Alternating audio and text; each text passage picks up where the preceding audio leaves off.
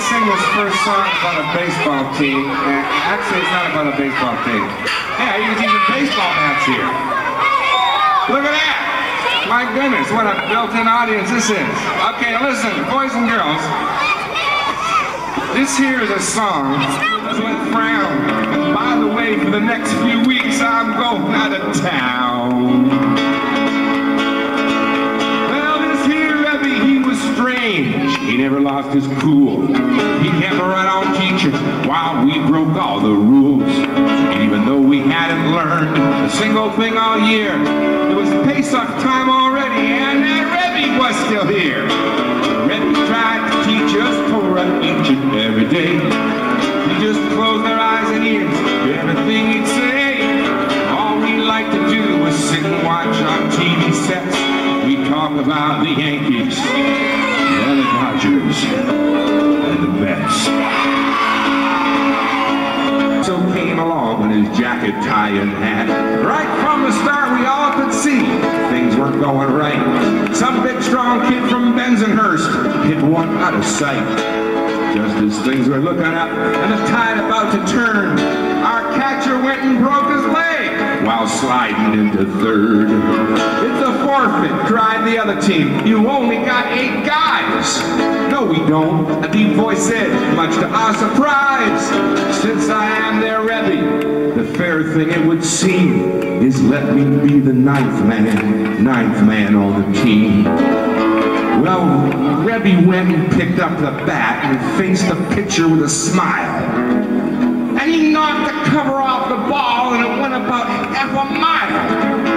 And he flew around the bases and he scored the winning run. And we danced and cheered until he said, "Now boys, you owe me one." Well, the next day in the classroom, no one moved and no one stirred. Rebbe started teaching, and his voice, it could be heard. We all said, hey, it's interesting. The man, he is no bore. The legendary Eastside bums were gone forevermore. Rebbe used to teach us Torah each and every day. We opened up our eyes and ears to everything he'd say. And no more did we sit all day and watch our TV sets. We talk about Rashi and the Tosafos and the Mets.